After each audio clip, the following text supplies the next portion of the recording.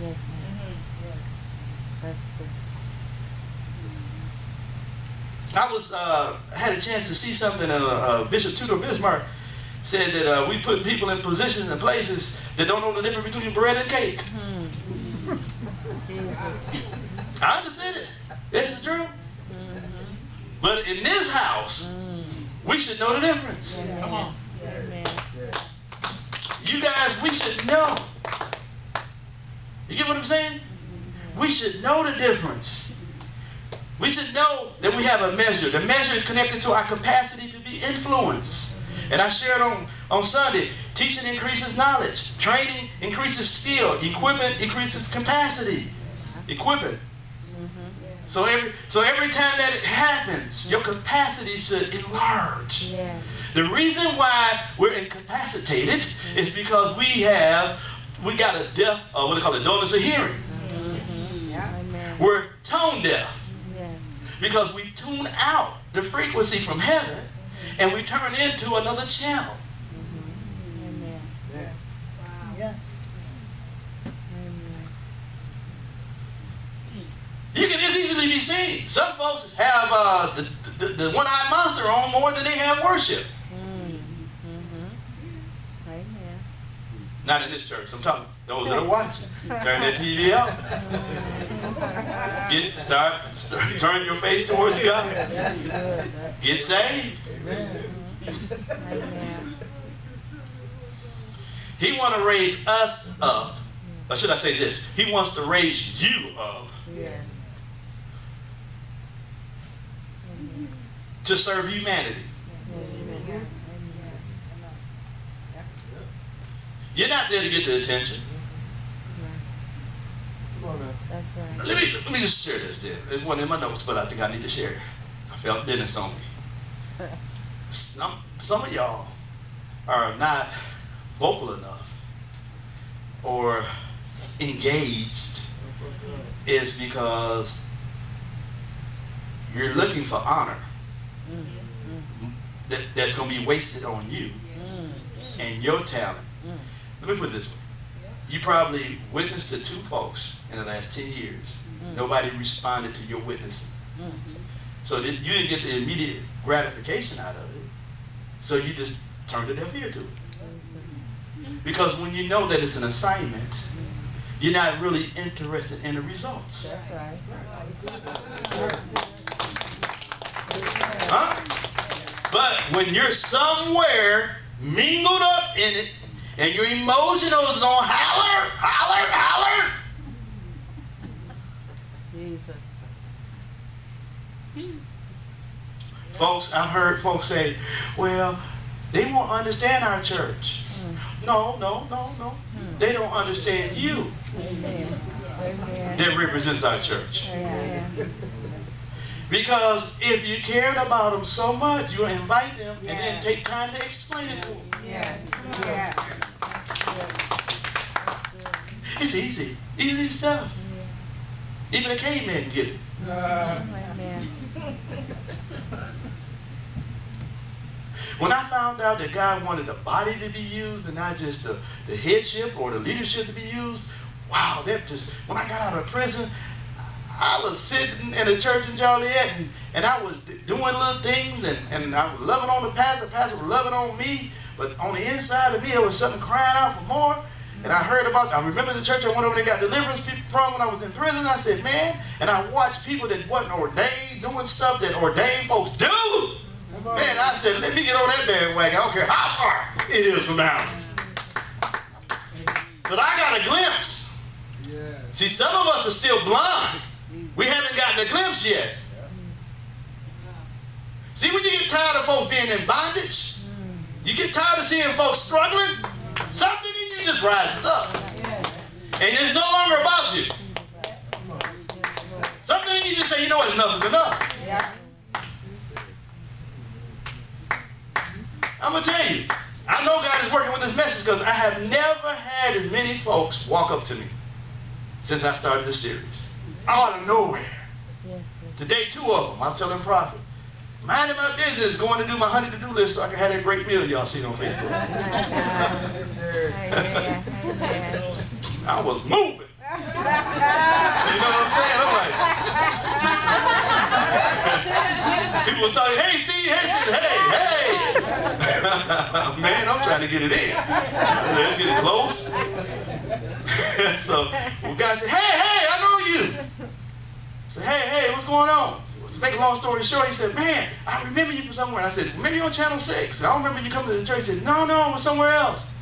I said, well, okay, well, praise God. And then I think he got me mixed up with Mr. Gary Como anyway. They always do. So I said, he said, it was on the hill. I said, that was Gary. But I tell him, he said, man, whatever he did, he really helped me at that time. I was going through, he had frostbites or something on his hands. He said, it was a blessing. He helped me out. He said, so where your church at again? I said, right up here. Right up, about 3 or 4 blocks down. He said, oh, really? So I had a chance to minister to him and talk to him. He was sobering up. Amen. Made a promise. Then another guy, an older guy, was in the car. He overheard the conversation. He said, so where your church at? I said, right down the street. He said, I'll be there Sunday. So I know people want to know. You can't tell me, we just can't be afraid. Yes.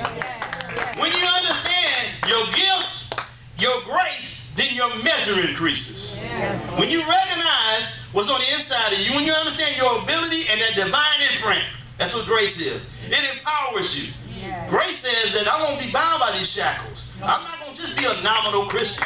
I'm not just going to come to church, sit and fill up notebooks. Yes. You ain't got no room for Amen. tapes and CDs. Come on. You're going to leave it for another people. Jesus. Yes. Our capacity has to change. Our mental capacity. That word capacity, I did a teaching on spiritual capacity. You need to go back over that. It's a specified condition. It means a capability. We got a capability on the inside of us. Yes. The Holy Spirit. We got a stature and a rank in the Spirit. Yes. You'll never grow in rank. Let me tell you something. Knowledge won't make you grow in rank. Come on. No, it won't. Y'all sit here and get all the knowledge. You won't grow no rank in the Spirit. Amen.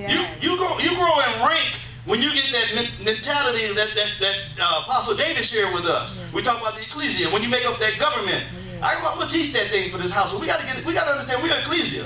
Yeah. We don't look like everybody else. We're in the earth to execute the judgment that's written. Yeah. We're in the earth to represent the agenda of heaven. Yeah. Therefore, I gotta shake the dust. I gotta come out of the dust realm and start living from another realm. Yes. Don't mean you won't have problems. Paul said, I got tears, I'm weak. Yes. You know, some folks say, well, you can't confess that stuff. You better read 1 Corinthians 2. I tell everybody that. When they try to tell me you can't confess, I say, well, Paul, I'm like a crowd. Well, you got to acknowledge your humanity. That's right. But nevertheless, Yes. you got to ask God, I said, God, put it in me. Let that fire burn. Again. Yes. Thank you. Again. Yes, you got to ask it. God, let it burn. Yes. I want my capacity to increase. And you hear me quote this scripture all the time. And it said in Ephesians 3:20, now to him that is able to do exceeding abundantly above all that we ask and think according to the power that works in us. The deficit to our capacity is our inability to ask or think correctly. The deficit to our capacity is our inability to ask or think correctly. That's why we got a deficit.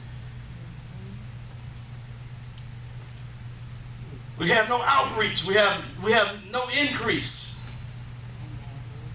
Because we're not interested. I'm talking about the other church. Not us. Tell your neighbor it's time to get interested. It is time to get interested. It is. It's time to come and sit and learn and say, God, I thank you for learning what I learned today. But you know what? Put me in a situation. This is the classroom. Put me in real life. This is the classroom. Say, Lord, put me in real life. Show me how I can apply what I just heard. God will. He'll put you in a situation so you can apply it. Yes. he will offend your mind. The first time I did this teaching that Sunday, that Monday I went over to the hospital to see somebody. I seen two people that had a tank on them because they couldn't breathe. And the guy he was huffing and puffing. He was trying to come up around, and he sat down, and God told me, he said, ask him to pray for you. He said, can you pray for him? I said, where'd it come from? It was packed. Y'all know what I'm talking about. I was like, where'd that come from? And I sat still. He said, ask him to pray, if you can pray for him. I said, okay. I said, sir. He was breathing real heavy. And then the devil said, your daddy died from that stuff. I said, oh, thank you for reminding me. You want me to pray for you? Thank you for reminding me. That's one thing I said, God, give me the anointing to heal. And the very thing that was part of my dad's situation, I said, give me the anointing to heal that. Amen. Ain't supposed to make you go in the shell. It's supposed to make you get something that you're supposed to rise up. Yeah. It's holy indignation. Pray for him. He said he was feeling better. He could catch his breath. God, that's what God wants us to do. He wants us to stop hiding out in bunkers. Start making full proof of the call that God has given us. We done been through seminars and syllabuses. We've had curriculums and teachings. We've had oil slain on us. And I'm going to tell you, the reason why you don't feel anointed because you're not doing anything anointed. It ain't about him. It's because you're not doing nothing with it.